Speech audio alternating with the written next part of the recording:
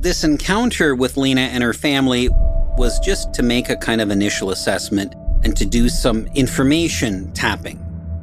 So she followed me along with her mother and stepfather, and then all of a sudden I heard her mother gasp. I looked back, and in the hallway where the four of us were standing, Lena was levitating.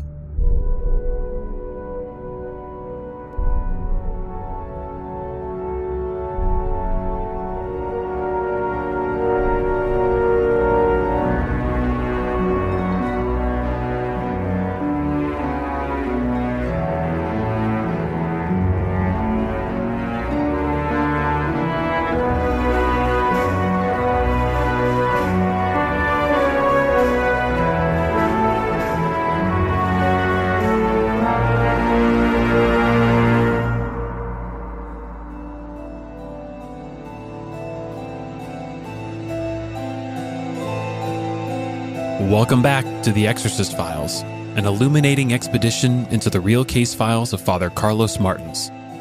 In today's episode, we bring you a heartbreaking story of a young girl, her absentee father, and a nefarious demonic plot to prey upon her trauma. The circumstances of this case will force us to confront one of the most common objections that is raised against exorcism. How much of this is just mental illness? How much of the victim's symptoms are psychological? It is certainly true that many mental illnesses imitate common signs of demonic possession, and any exorcist will tell you that it can be difficult to distinguish the two. But, to make the situation more complex still, what if the two are not mutually exclusive? Because they're not. Demons do not play fair. They have been known to attach themselves to mental and emotional defects in humans in order to camouflage their presence. Now, without further ado, I present to you the case of Lena and her battle against the psychological and the demonic.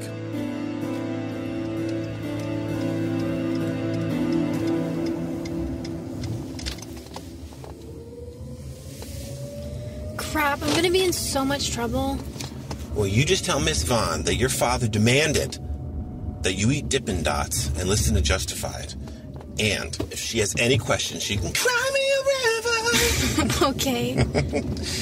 And here we are. Love you, Dad. I'll see you after school, yeah? Yeah, same time as always. Oh, Lena. Yeah, Dad? If anyone messes with you, you should just keep it chill. I know. Because you'll always win I'll always win if I'm too chill to mess with. That's my chickpea.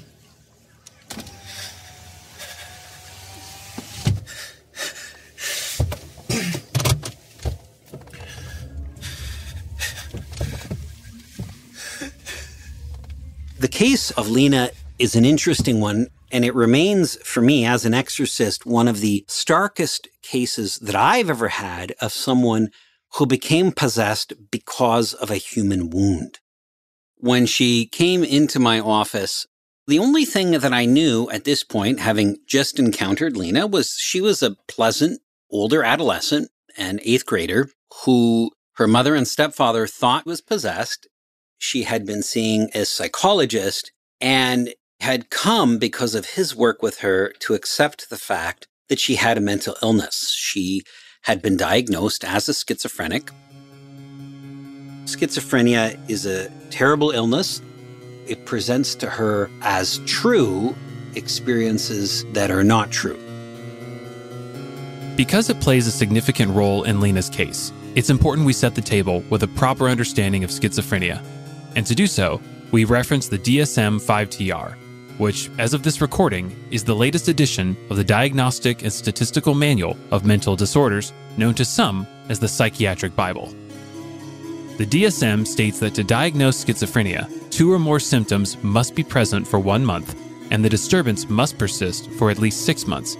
The 3 primary symptoms are delusions, aka false beliefs, hallucinations, and disorganized speech, such as incoherence or frequently jumping from one idea to another completely unrelated idea.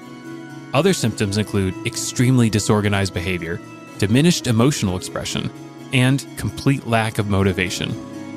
If the onset occurs in childhood or adolescence, the individual's academic performance, relationships, and self-care will diminish remarkably.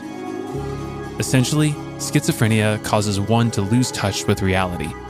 It can be severely disabling and create profound distress on the individual as well as their family and friends. Now, what you might find interesting is that the DSM-5-TR considers cultural differences when evaluating schizophrenia. It acknowledges that while some ideas, such as the influence of spirits, will appear delusional in one culture, those same ideas may be commonly held in other cultures. For example, visual or auditory hallucinations, such as hearing God's voice, are a normal part of religious experience in many cultures. Furthermore, I also found this statement humorous. Quote, "The assessment of disorganized speech may be made difficult by linguistic variation in narrative styles across cultures." End quote. Basically, they want to prevent us from diagnosing someone's disorganized speech as a medical symptom, when in reality, the person may just be from Boston. I'm kidding, of course. To all our Bostonian listeners, we love your linguistical stylings. And to any new listeners, while you can skip the commercials, you can't skip these dad jokes that occasionally appear as an attempt to bring levity to these heavy subjects. Lena, it's good to see you. Hi, Father. How have you been holding up? All right, I guess. Still just thinking a lot. I'm starting to think maybe I have something wrong. Like I have something broken in here. There's no shame in that. All of us are broken at some level, and we all have the power to fix it to some degree. I hear you were put on some new medication. Has that been helping? It's been good, I think. It makes me a little tired sometimes. But I also don't get as mad, I think.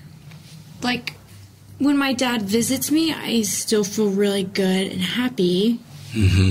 When he leaves is when it gets harder. So your father visits you? Yeah. I know now it's not real, but he would visit me, and I'd see him next to me, and he'd talk to me, and we'd go places. Does this happen a lot? Not as much as it used to, but yes. But I It's okay. Go on. I do hear things sometimes. What do you hear? Voices. What do they say? Bad things. In the course of her talking, she seemed so in control of herself, and she was not disagreeing with her mother's assessment that she was possessed. After she had a chance to tell her story, I suggested that we go into the chapel and do some praying. At this point in his interaction with Lena, Father is still looking for signs of possession, one of them being extreme aversion to holy places or objects. So inviting her to the chapel is an easy way to test for this particular sign.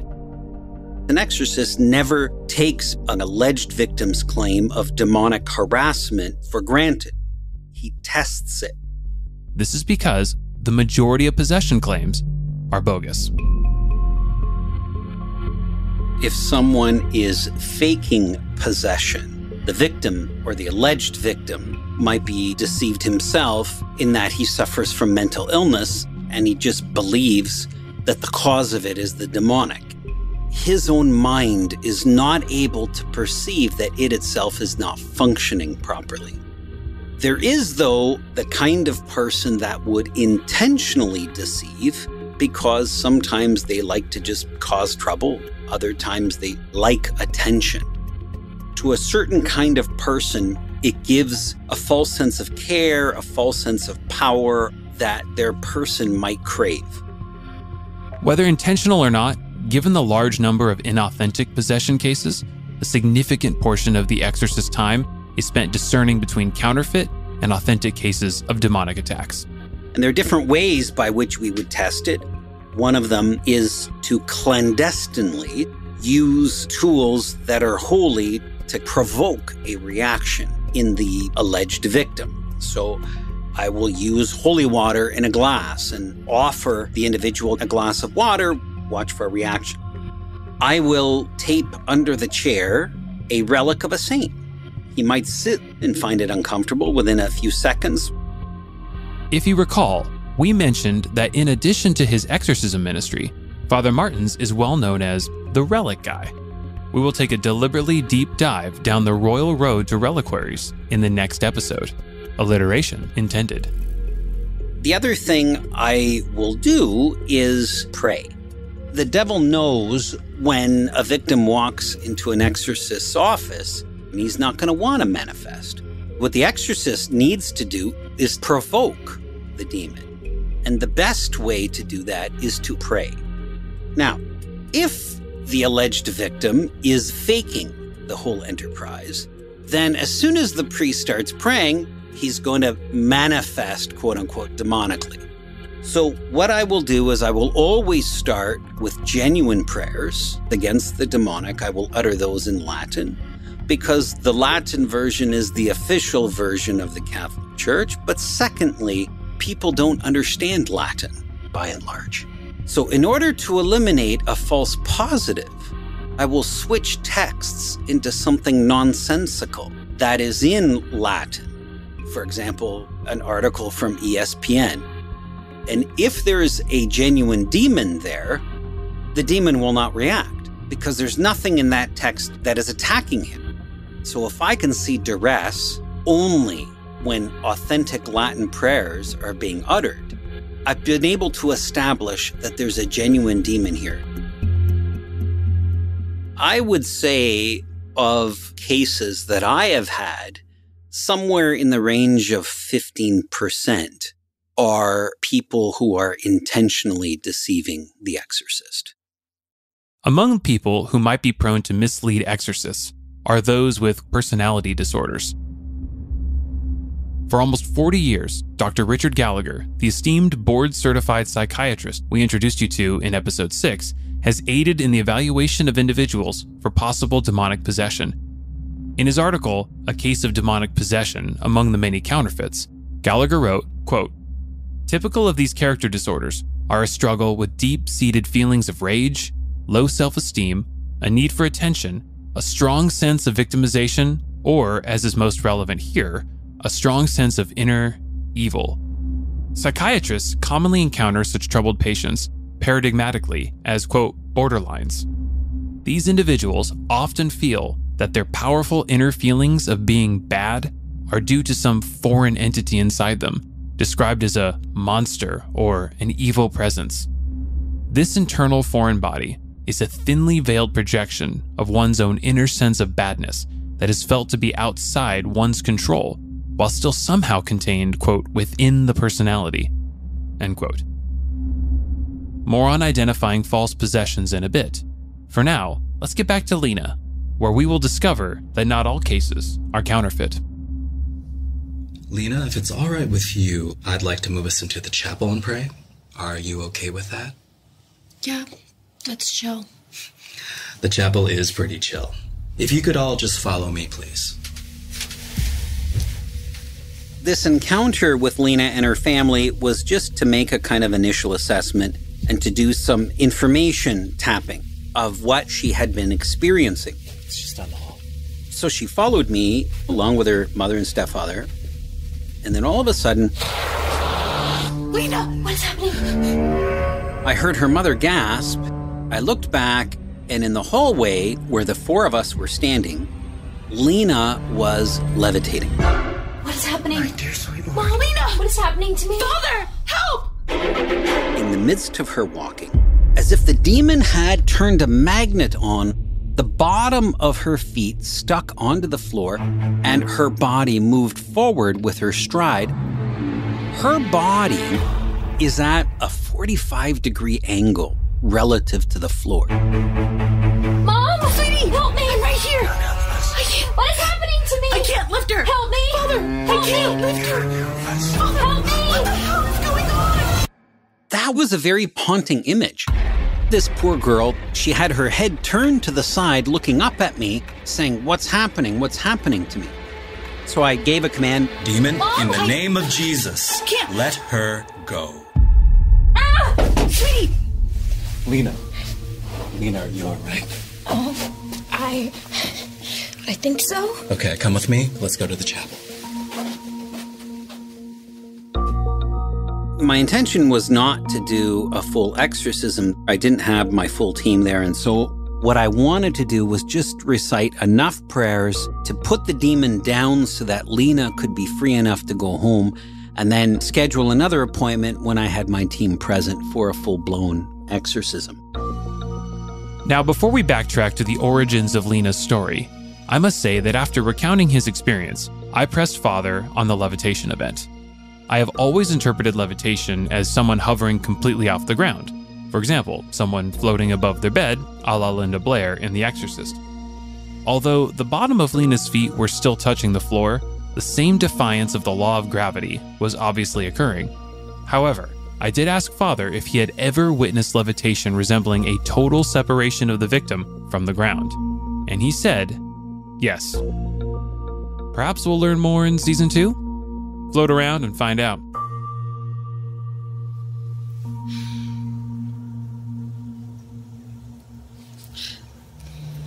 Where is he? Hey, Lena. Hi. Hey, do you need to call someone for a ride? Oh, no thank you. My dad's coming to get me. It's almost 4:30. Do you want to call him? It's okay. He'll be here any minute. He probably got held up in traffic. Okay. Have a good day. Bye. Where are you, Dad? Lena's biological father, Dave, he was an odd human being in general, but to Lena, he was very good. He took really good care of her, paid an awful lot of attention to her at home, and in one sense appeared to be the epitome of a good father. Where he fell short was the fact that he could never hold down a job. He had no interest in work, no interest in helping the family financially. He and Lena's mother, Rita, met in college. They dated briefly, and in the course of that, Rita got pregnant. Lena was born 9 months later.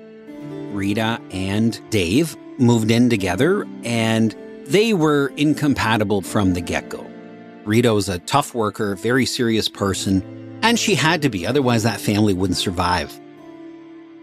Dave didn't have a care in the world. He showed only interest in his daughter and in growing marijuana, which he did constantly. He wrote music and dreamed of being a musician. It was the music of an amateur, but he always talked about moving to the West Coast and making it big. He and Rita fought all the time, and Rita constantly called him lazy, good for nothing, and Lena, of course, took the side of her father because he doted on her. He wouldn't lift a finger to do any dishes at home or bring any extra income into the family, but he spent a lot of time with Lena. And so for that reason, Rita tolerated him because at the very least, she didn't have to get a babysitter. Mom? Hey, sweetie. I'm so sorry about the confusion. Come on. It's okay. Where's Dad? We'll talk about it when we get home.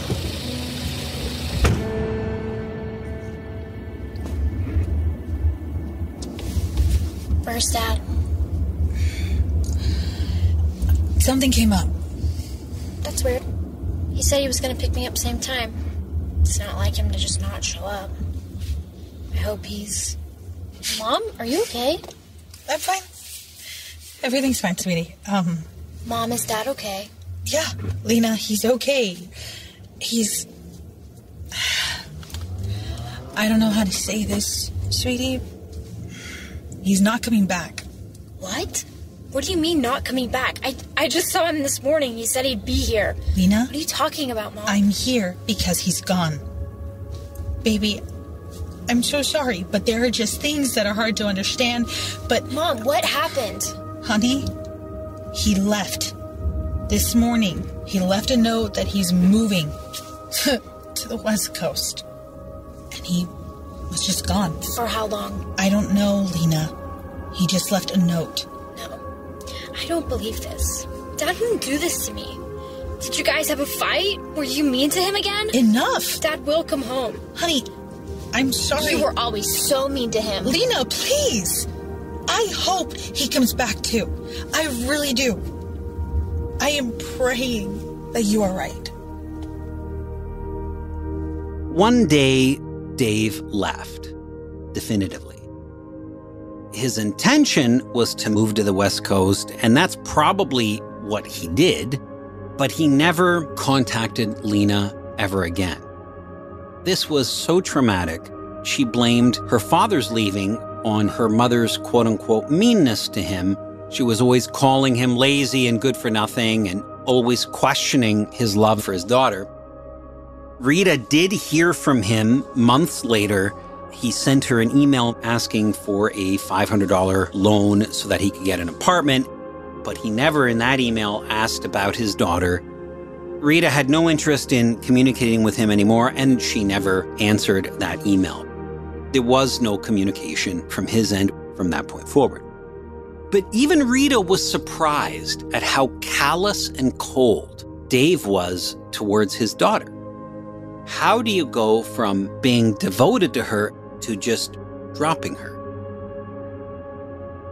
When addressing the environmental factors that cause schizophrenia, what the DSM notes lines up well with Lena's experience. It identifies that the symptoms of schizophrenia correlate with the severity of adverse childhood experiences, such as trauma and neglect.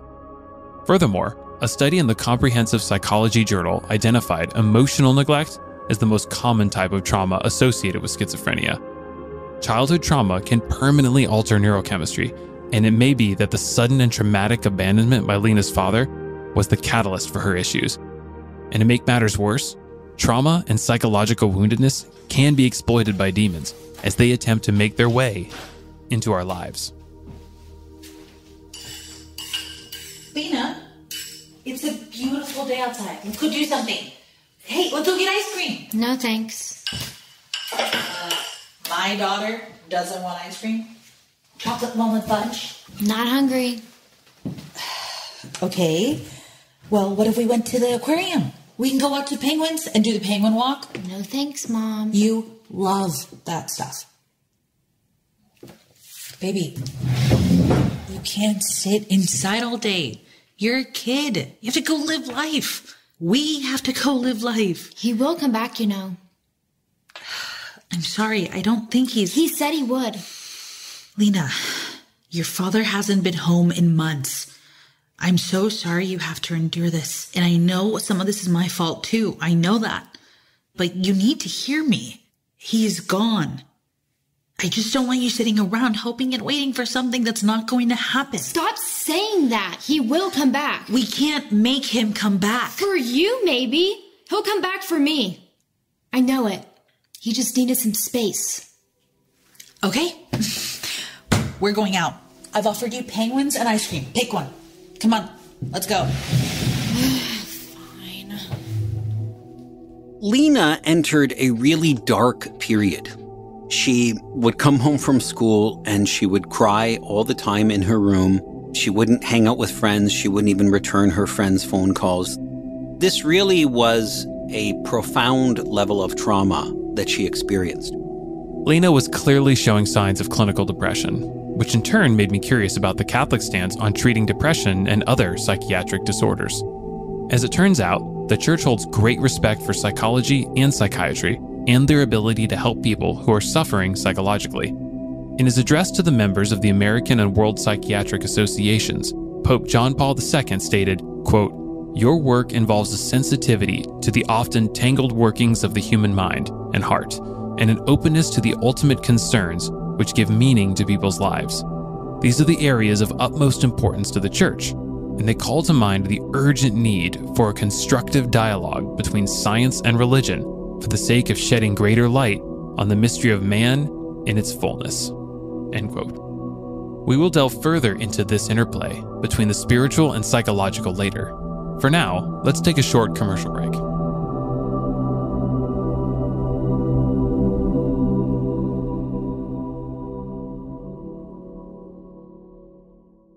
Hello, Exorcist Files fans. If you listen to this show, you know it's fundamentally about freedom. People, through God's power, being set free and liberated from unhealthy relationships, unhealthy habits, and of course, the enemy. We get a lot of questions about Father's recommendations for how Christian men can engage in spiritual formation. We are excited to announce our partnership with Exodus, a spiritual roadmap that helps men experience a deeper Christian life through guided spiritual disciplines passed down from the earliest desert church fathers. Over 100,000 men have gone through an Exodus program, and the testimonies are just incredible. Addictions are broken, marriages healed, purposes and callings are unleashed. Now, as the holidays approach and we begin to reflect on the year, consider signing up for the Season of Advent from Exodus. You and thousands of men will join together to seek God with a guided curriculum and journey. Ask yourself if anything has any undue mastery over you, and if so, help get yourself free. Head on over to startmyexodus.com/xfiles.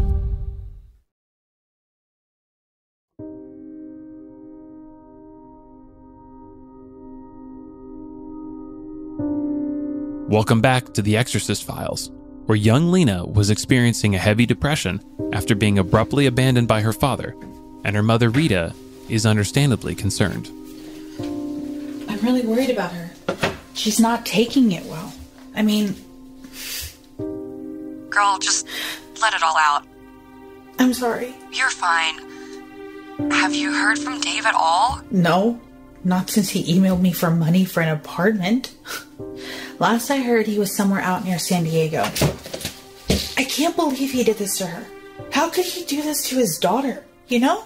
You really can't blame yourself. It was bound to happen sooner or later. Silver lining is, now you're free to find a man worth your time. You always deserve better than him. I'm just sorry Lena has to go through this. I know, it's just she sits in her room all day now. That poor girl. She barely talks. She's just so empty now. Is there anything I can do? No, you've helped already. I did mean to thank you for those books you got, Lena. It's no problem at all. Honestly, that's been the one bright spot here. At least she has interest in something. Rita, my friend, just take it one day at a time. It will all be okay. I hope so. I really do. Lena always had a fondness for reading. Rita was an avid reader herself.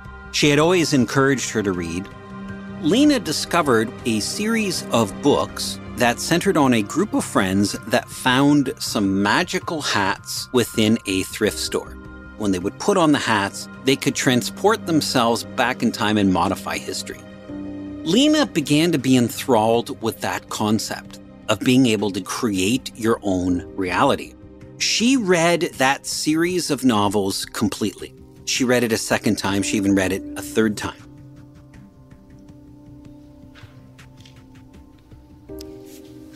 Dad, why'd you leave me? Why? I hate you.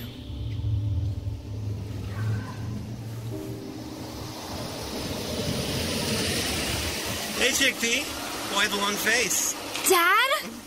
I told you I'd come back. Where? I thought you were in San Diego. It's okay. It's all okay now. I'm going to explain everything. They all said you were gone, but I knew better. Yeah, you did. Are you coming home? No, not... Are we going home? Not yet. No, I wanted to surprise you first, but we need to leave this place and get out of here. Will you come with me? Where are we going? Well, I know someone who loves penguins. You want to go to the aquarium? I'll tell you everything when we get there. Come on. Okay. Gradually, over time, she began to imagine her father coming back for her and taking her to live with him. And then at the end of each visit, he would transport her back into her home. What a perfect day. Hey, Dad. I've really missed you. I missed you too. Look at that view, Chickpea. It's pretty amazing, huh? Yeah. Let's put our heads against the glass. No. Come on. No. Come on. We'll do it together. Whoa. Yeah. This is one of the tallest buildings in the world. Up here, you're the queen. You make the rules. Everything looks so small. Lena. Uh-oh. Looks like it's time to get back. Lena. That's Mom. Come on, let's tell her you're coming back. No, not yet, Chickpea. You can't tell her just yet. Let's make this our secret.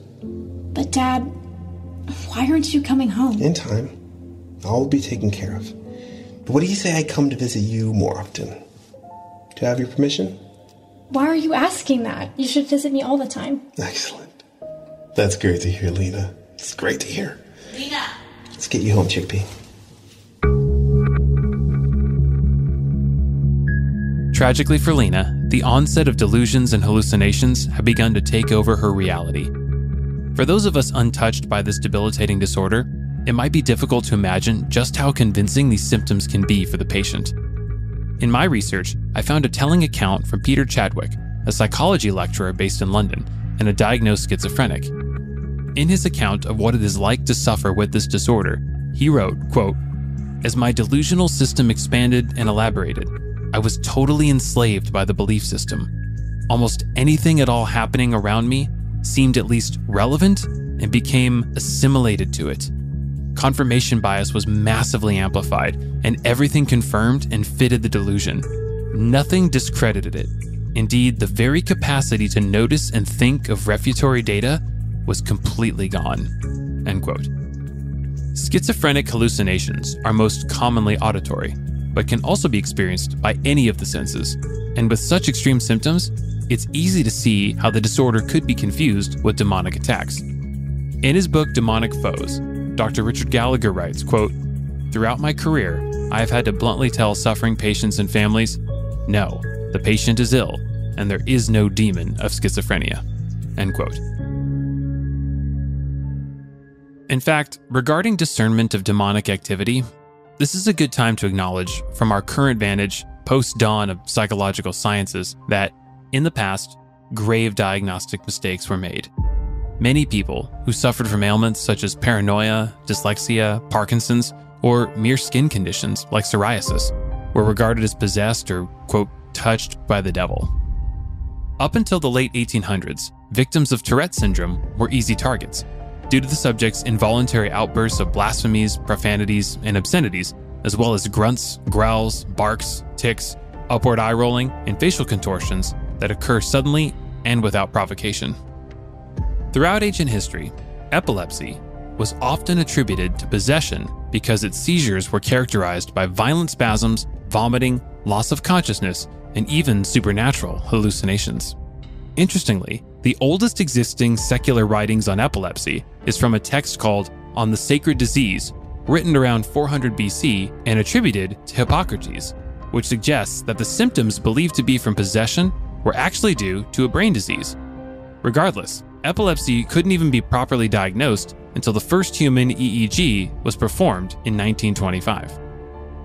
Then, of course, there are the dissociative disorders, the most severe variant being dissociative identity disorder, or DID, originally known as multiple personality disorder, where the subject constructs separate personalities, or alters, in which one of the alters may present as a devilish type or even as an outright demon. It should be noted that DID is often fabricated by attention-seeking patients that likely have narcissistic tendencies. But regardless of whether the patient is being honest or deliberately manipulative, DID can simulate true possession to a strikingly similar degree.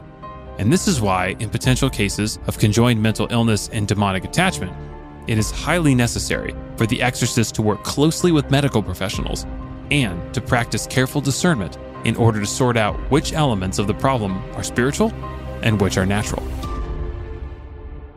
However, on a final but important note, it would be a mischaracterization to assume the Catholic Church had no knowledge of the difference between physical and spiritual illness throughout history. For example, in 1583, the National Synod of Reims decreed, quote, "Before the priest undertakes an exorcism, he ought diligently to inquire into the life of the possessed, into his condition, health, and other circumstances, and should talk them over with wise, prudent, and instructed people, since the too credulous are often deceived, and melancholics, lunatics, and persons bewitched often declare themselves to be possessed and tormented by the devil, and these people nevertheless are more in need of a doctor than an exorcist." End quote. In making this distinction, the Church is simply following the lead of the New Testament, which distinguishes between illness and possession with descriptions of Jesus both casting out unclean spirits and healing the sick. So in short, while the ancients did not have the extensive medical knowledge we possess today, the claim that they did not know how to distinguish between mental illness and demonic affliction is simply untrue. Thank you for coming to my TED Talk. I am available for corporate gatherings and birthday parties. At this point, Lena's behavior began to change towards the positive. Rita could see her daughter exhibit a kind of happiness and engagement with life that she, for the past couple of years, had not had. All of this continued until an event one day that happened at school. Every year there was a photo shoot where the class photos would be taken by each grade. And Rita had a tradition whereby she would receive the class photo and decorate it with gaudy scrap-making materials and frame it on the wall of the house. There was this row of class photos from kindergarten all the way up to 7th grade, and so it was a tradition that Rita liked to do. Lena, photos are here. Go pick out your frame.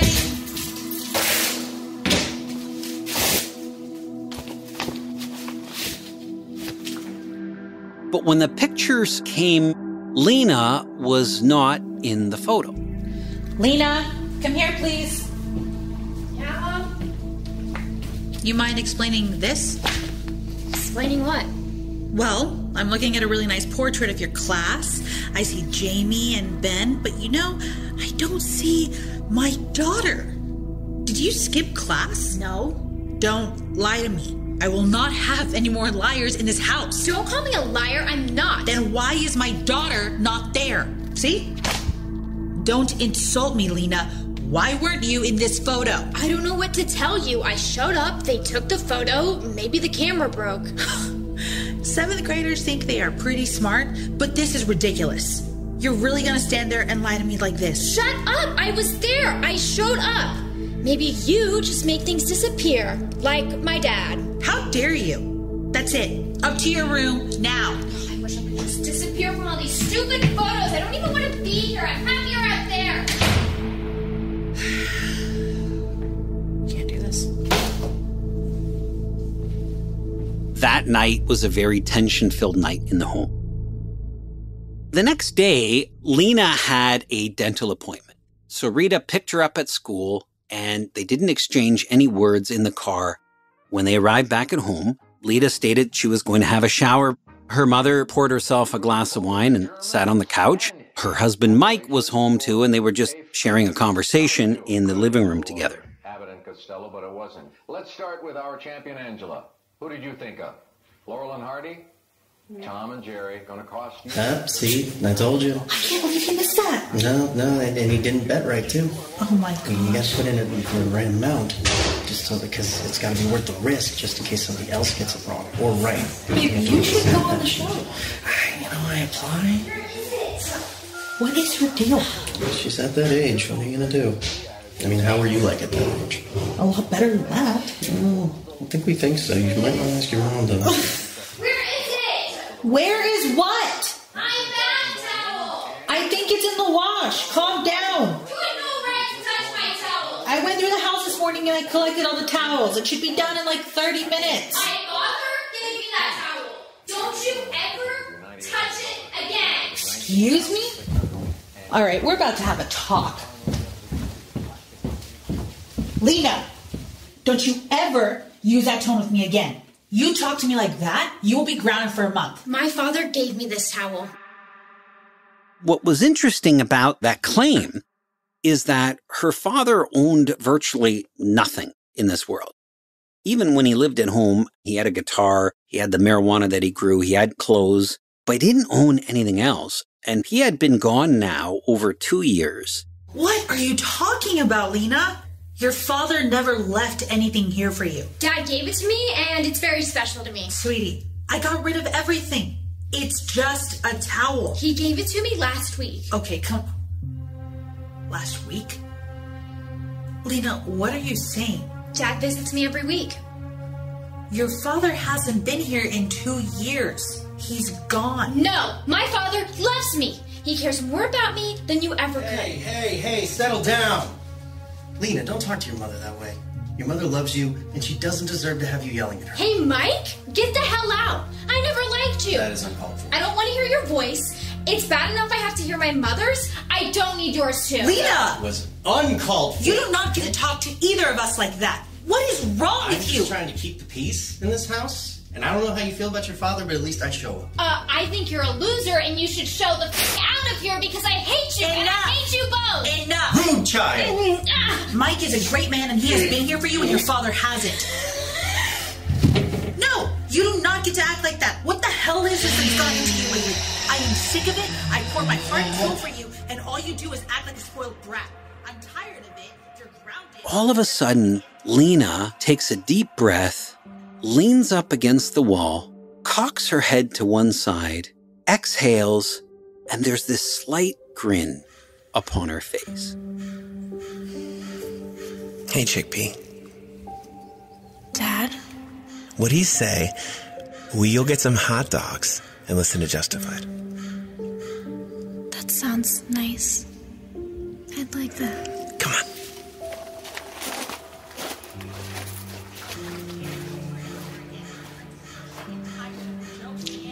What the hell is this smile? Enough, Lena. What are you doing? This is pathetic and this is annoying. I am sick and tired of everything that I do for you going out the window because of your dad who abandoned you. Rita. Get over it. Grow up and be an adult already. Rita. What? Look. What? The mirror. Look at the mirror. What the... Mike, at that moment, is looking at the big long mirror over the sink, and Mike was fixated. All he can do is point to the mirror. Mike! What is happening? What she could see was her and Mike in the bathroom, but Lena was not showing in that mirror. For some of us, looking into the mirror is scary enough, but imagine staring into it and seeing nothing. We will reflect back on this crazy story right after this short commercial break.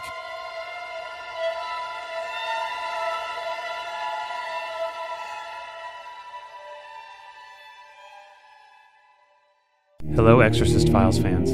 If you listen to this show, you know it's fundamentally about freedom. People, through God's power, being set free and liberated from unhealthy relationships, unhealthy habits, and of course, the enemy. We get a lot of questions about Father's recommendations for how Christian men can engage in spiritual formation. We are excited to announce our partnership with Exodus, a spiritual roadmap that helps men experience a deeper Christian life through guided spiritual disciplines passed down from the earliest desert church fathers. Over 100,000 men have gone through an Exodus program, and the testimonies are just incredible. Addictions are broken, marriage is healed, purposes and callings are unleashed. Now, as the holidays approach and we begin to reflect on the year, consider signing up for the season of Advent from Exodus. You and thousands of men will join together to seek God with a guided curriculum and journey. Ask yourself if anything has any undue mastery over you, and if so, help get yourself free. Head on over to startmyexodus.com/xfiles.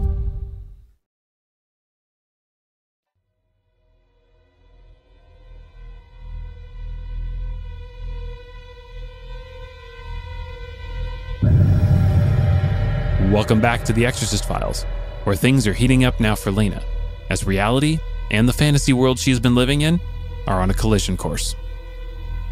Rita looks at Lena. She can see her daughter clear as day, looks back at the mirror, and there's no reflection of her daughter showing. Mike? What is happening? Okay, let's just stay calm. Calm? She doesn't have a reflection. What the hell is happening? Lena, what is wrong with you? Rita gives her a shake to try to wake her from whatever trance that she's in. Lena, snap out of it, honey. Sweetie, come on. You're scaring me, Lena. Rita! Lena quickly gives her mom a push. Rita went flying through the air and hit a large desk out in the hallway and just fell down onto the floor. It was as if she had tossed a rag doll effortlessly. No, Rita. Lena, What are you doing? You are going straight to... Mike reaches out to grab a hold of Lena, and Lena punched him so hard in the gut, Mike went down like a ton of bricks. I suggest you discipline your own bloodline. Mike? You dare with me, and you are not of the kingdom? No protectors for filth like you. Not even the enemy protects a cuckold. It's okay. It's gonna be okay. It's gonna be okay. Mike was over 6 feet tall. He was athletic, very fit, but in that moment, he described being hit so hard that he had never had the wind knocked out of him as much as in that moment. Within the Catholic framework, a little girl sending a full-grown adult through the air, across the room, and knocking a 6-foot-tall man to the ground with a Mike Tyson-style haymaker certainly points to demonic activity. Along with speaking in strange tongues and divulging future and hidden events, the Roman rite of exorcism lists displays of power which are beyond the subject's age and natural condition as one of the main signs of possession.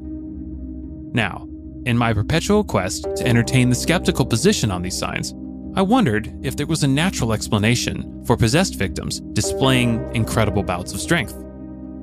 The only plausible justification I could find is a phenomenon known as hysterical strength, which is a display of extreme physical strength exceeding what would seem normal, usually occurring when one perceives themselves to be in a life or death situation. The most common anecdotal examples of hysterical strength include lifting a heavy vehicle or piece of machinery to save someone trapped underneath, and there's also the compelling account of a Quebec woman who fought a polar bear to save several children. While the cause of the phenomenon is not 100% known, it is most likely due to a heightened fight or flight response, adrenaline and cortisol responses, and a conscious effort to utilize maximum strength, which we rarely tap into. Unfortunately, there is little scientific evidence for hysterical strength, as attempting to simulate life or death situations in a laboratory would be highly unethical. But enough incidents have been reported and corroborated to conclude that it probably can happen. And in Lena's case, like all of them, we must weigh the evidence in totality. Here, we have a small girl displaying enormous strength, and what I think is even more telling, she casts no reflection in the mirror. That alone would have me calling Father Martins. But more importantly, in most reported incidents of hysterical strength, the common denominator is the threat of immediate death, and it seems highly unlikely that an argument over a bath towel would constitute a life or death situation for Lena. Unfortunately, that's all the time we have for now. But join us next episode as we dive deeper into the mysterious interweaving of psychological ailments and demonic attachments, Father's relic ministry, and of course, Lena's exorcism. Here's a sneak peek of our next episode. All relics are not alike in their effect. There's a universal effectiveness, and then there is a visceral effectiveness that really causes a kryptonite effect, a tremendous amount of weakening to the demon. And that is what you're looking for in the relics, and not each one produces that effect in demons. So that's the reason why I bring a very large number. I've got lots. I mean, you're talking to the relic guy.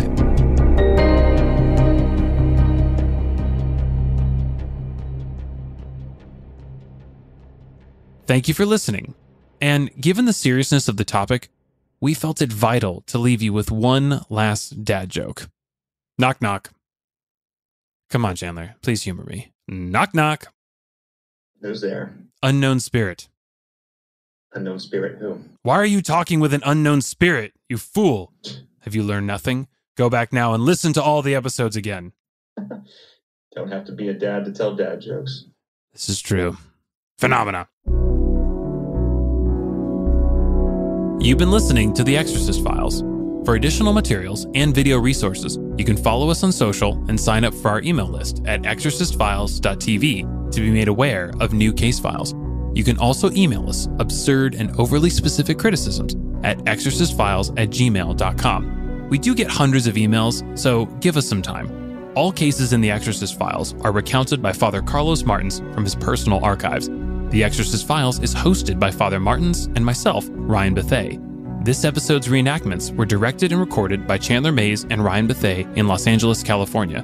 Dave was portrayed by Joey Loomis, Lena by Kennedy Hatton, Father Martins by Paul Leach, Rita by Lexi Flores, Stepdad Mike by James Brant Isaacs, Concerned Teacher by Chandler Mays, and Rita's Phone a Friend by Miranda Hawkins. Any likeness or similarities of characters are entirely coincidental and unintentional on the part of the writers. Additional research provided by Anne Marie Robson and Miranda Hawkins. Script written by Chandler Mays and Ryan Bethay. Original theme and select scores written and composed by Dan Carey Bailey.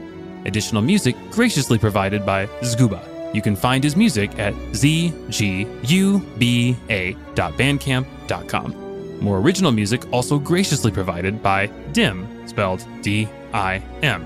And you can find his beautiful album, Steeped Sky, Stained Light, at imdim.bandcamp.com. Assistant editor is Christoph Ayers. Supervising producer, sound engineer, editor, and mixer is Chandler Mays. Executive producers are Carlos Martins, Ryan Bethay, Ben Bolin, and Chandler Mays.